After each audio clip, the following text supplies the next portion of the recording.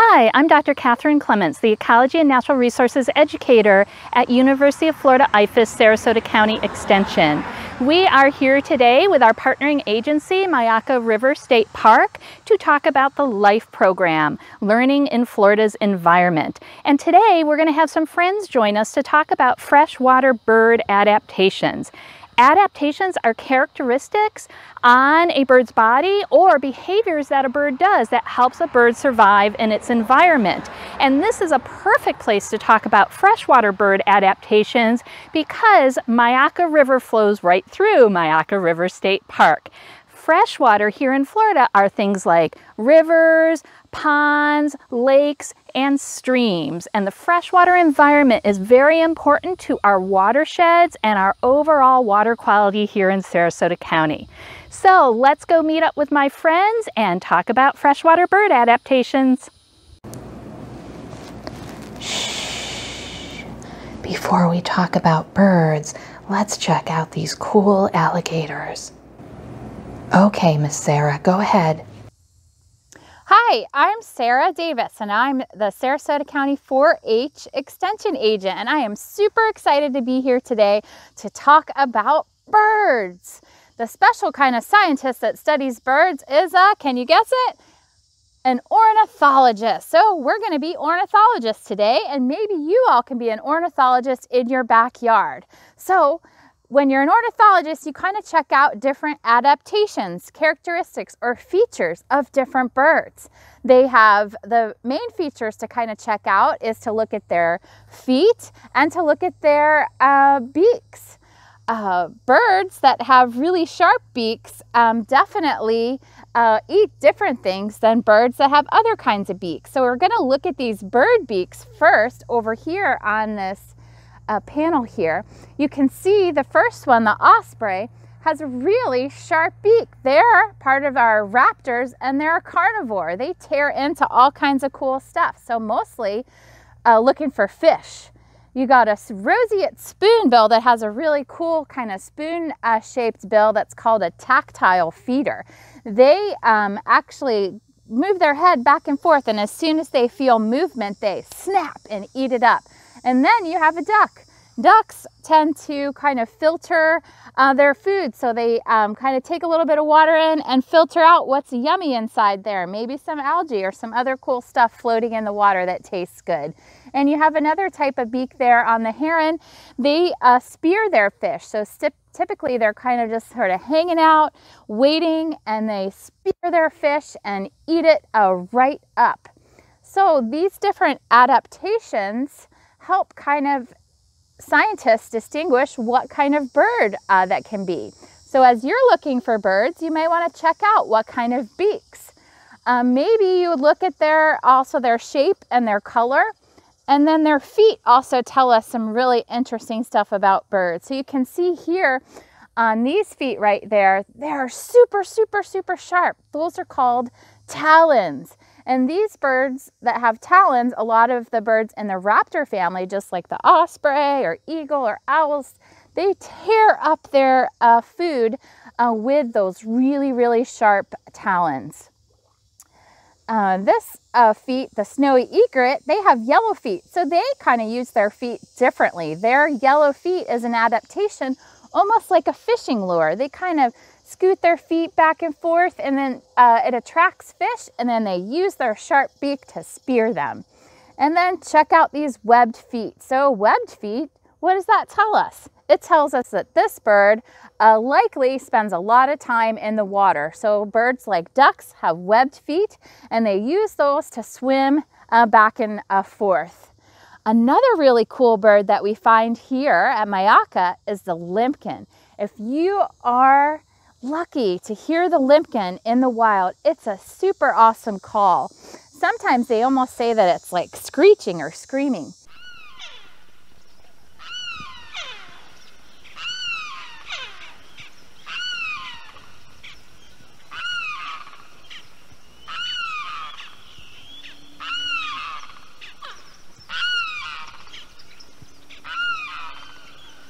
But these cool birds kind of hang out in our freshwater wetlands, and their beak is adapted to eating specific animals called apple snails. And I'll hold them very carefully in my hand. Maybe across the blue background you can see them better. But these beaks are specially adapted, and they kind of scoot in and they can eat out the cool animal that lives inside. So these apple snails live in the freshwater swamps here in Southwest Florida, and they're pretty dependent on water, and it's super important to help protect our wetlands because that helps protects food sources and the habitat that all these cool birds live in. Now we're going to share some interesting facts about using binoculars, so you can maybe take a pair of binoculars outside in your backyard and see what cool birds live in the habitats that you visit. Hello, I'm Juliana Costanzo, and I'm the 4-H Youth Development Intern with University of Florida IFAS Extension and Sustainability, Sarasota County. I'm going to show you how to use binoculars. The first step is putting the band around your neck so that you don't drop them because they have glass in them, and we want other people to be able to use them. Next, you want to make sure that you don't touch the glass. So we have glass here, and we also have glass here. We look through glass, and then there's also glass on the other end of the binoculars. And you don't want to touch it and smudge it because then you won't be able to see very clearly. Okay, so how do we adjust the binoculars? Well, we adjust them like this first, and we move them so that they fit our eyes and the distance between our eyes. And we know that we've adjusted them the correct way when we see one image and not two separate circles. So if we see two separate circles, we need to bring them closer together until we see one image. All right, I am seeing one image. That's awesome. And next, I'm going to adjust the focus. That's this right here. And so in order to adjust the focus, what I'm going to do is find something in the environment that I want to focus on. And I really like that patch of flowers over there. So I'm going to try to focus on that patch of flowers. All right, so now I'm going to adjust the focus until they're very clear. And you'll know that you've adjusted the focus correctly when they are not blurry and whatever you're trying to look at is very clear. And whenever you're trying to look at a different distance or something in a different spot, you'll have to adjust the focus again. All right, and that is how you use binoculars. Hello everybody, my name is Cassidy House and I am the Natural Resources and Sustainability Communication and Outreach Intern here at UF IFAS Sarasota County. And today I'm going to talk to you about bird skulls. So let's get started. This one right here, actually take a moment and guess. What bird do you think this skull belongs to? Now, if you guessed great horned owl or just an owl, you're correct. You can tell that this is a skull of a great horned owl because of its adaptations. So adaptations are characteristics, things on the bird's body, or behaviors, actions that the bird does, that help them stay alive or survive in their own environment. So one interesting adaptation of the great horned owl is its beak. As you can see, its beak is sharp and pointy. That is because it is a carnivore. It uses its beak to rip open its prey and eat it. But before it does that, it has to catch its prey, which it does through its talons. As you can see, a bigger picture right here, that's what its feet looks like, and that's how it catches its prey. All right, now let's talk about the roseate spoonbill. Say goodbye to the owl and hello to the spoonbill. And you can kind of see why it's named that way. Its beak does look like a spoon. The reason it looks like a spoon is because it has adapted to its method of eating. It does this thing called head swinging, where it dips its spoonbill into the water and wiggles it side to side. This stirs up all the bugs and crustaceans in the water and allows the spoonbill to just snap and eat all of them that rose out of the water. Now this type of snap is instinctual, meaning the bird does it without thinking. That is one of its adaptations. We humans also have instincts. For example, if we accidentally touch a hot stove, we immediately yank our hand away. We don't sit there with our hand on the hot stove and think, I should take my hand off the stove because it hurts. No, it's instinctual. We just yank our hand away. That is the same type of feeling that the roseate spoonbill gets when it feels the bug stirring in the water. It instinctually snaps to eat its food. And that is one adaptation of how the roseate spoonbill survives in the environment. As you can see there. All right. Finally, we are going to talk about a duck. I'm sure you all have seen one of these before, but if you haven't, there is a picture.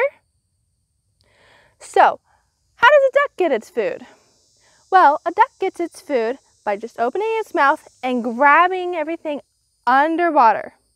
Now, imagine if you were to go into your fridge and just grab a bunch of food and put it in your mouth, just like the duck does. It grabs a bunch of food in the water and puts it in its mouth. Well, if you did that, just open the fridge and put food in your mouth, you would probably get a lot of stuff in there that you wouldn't want to eat. Well, the duck kind of runs into this problem too. But it has a solution. It has adapted to this and has a solution for this problem. It has these little tooth-like notches called lameti that it uses to filter out all the unwanted water or food that it doesn't want to eat. So once it gets all the food in its mouth, it uses its teeth to filter out all the unwanted stuff. And that is one way in which the duck adapts to an environment to be able to survive and eat its dinner. All right, so next time you guys go out into your environment, make sure to take a pair of binoculars like Miss Juliana showed us and look for birds in your environment. See if you can use the binoculars to see any interesting characteristics or adaptations that those birds have had to survive in their environment. Well, thank you to Miss Sarah and Miss Juliana and Miss Cassidy for sharing all sorts of wonderful information about freshwater bird adaptations here at Myakka River State Park. And now there is a great activity that you all can do at home or even at your school. Grab some binoculars if you have them, but if you don't have them, just take your eyeballs and go on outside and look for birds in your environment. When you find a bird, look at its beak, look at its feet, look at its body shape or colors of its feathers, and even the behavior or what it's doing in the moment, and see if you can determine what type of adaptations that bird has to help survive in the environment you found it in. And there's one other cool thing that you could do. You could even make your very own bird. So what I want you to do is imagine any environment. Maybe it's your favorite place. It doesn't have to be here in Florida. Maybe it's the mountains. Maybe it's the Arctic. Maybe it's even on Mars. And once you imagine your environment, think about what adaptations a bird would need to survive in that environment and draw the bird, draw its beak, draw its body, draw its feet with the adaptations that it would need to survive in the environment you had imagined. All right, I can't wait to see you for the next episode of Life. Thank you for joining us, and we'll see you again soon. Bye-bye.